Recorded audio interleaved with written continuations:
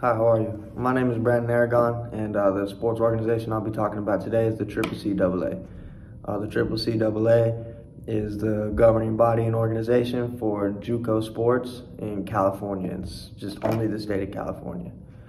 This is a special organization to me because I transferred from a junior college, and my junior college was in California, so I played baseball under the CCCAA. So a little bit of background. The CCCAA was founded in 1929, and the main goal was to unify California teams. One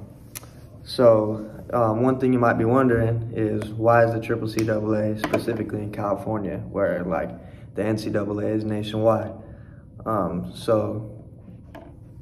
The explanation for that is there's the CCCAA and there's the NJCAA. The NJCAA, which stands for National Junior College Athletic Association, is made up of all the JUCOs throughout the nation, throughout the entire nation, minus the state of California. So if you take all the junior colleges throughout the whole nation, minus California, there are 187 of those. Now you take just California alone, there are 87 more of those junior colleges. So you can see a little bit of a problem. There's too many JUCOs for one certain organization. There's almost as many JUCOs in California as there are in the whole rest of the nation. That's where the CCCAA comes in. So California, they play for just a state championship, whereas the rest of the nation plays for the national championship.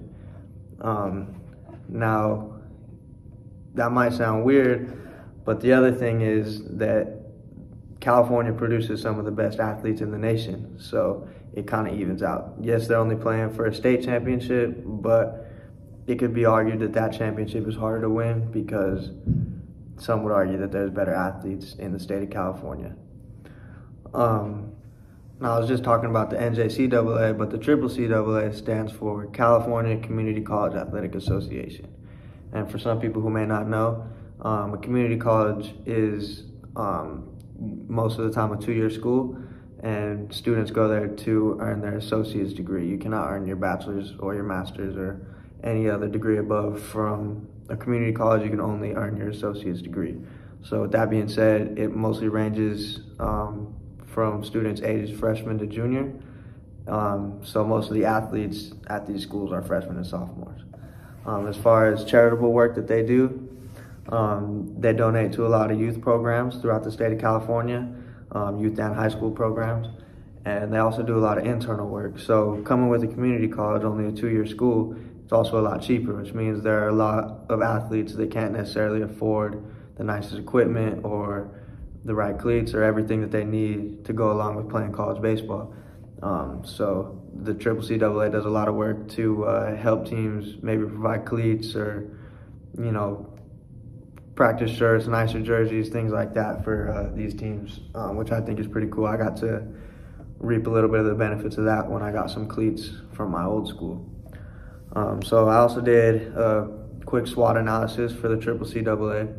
As far as strengths go, the biggest strength that I thought was that it's a very competitive organization. California produces a lot of great high school athletes.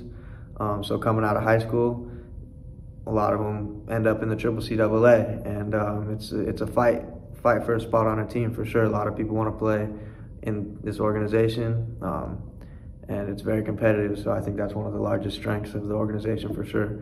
As far as a weakness, they only compete for the state championship, which some may see as less of an accomplishment or something that might not be as hard. Seems a little less important maybe to people who aren't directly involved. So that could be definitely considered a weakness to some people. Opportunities, I mean, there's always opportunities to expand. I think it would be a good idea if they maybe expanded across the whole West Coast. So maybe if they were to adopt the junior colleges in Oregon and Washington, that way maybe there's even more of an even ratio between the CCCAA and the NJCAA. Now in that case, they might have to change their name, but it's still an opportunity for expansion for sure. As far as threats go, I mean, the NJCAA, in my opinion, could always be a threat. They could absorb the CCCAA. There's more teams in the NJCAA, and then it would, and eliminate the weakness of the CCCAA, and it would cause all the California teams to compete for a national championship now. I think that would definitely be a good thing for junior college baseball, but it would be a bad thing for the CCCAA, obviously.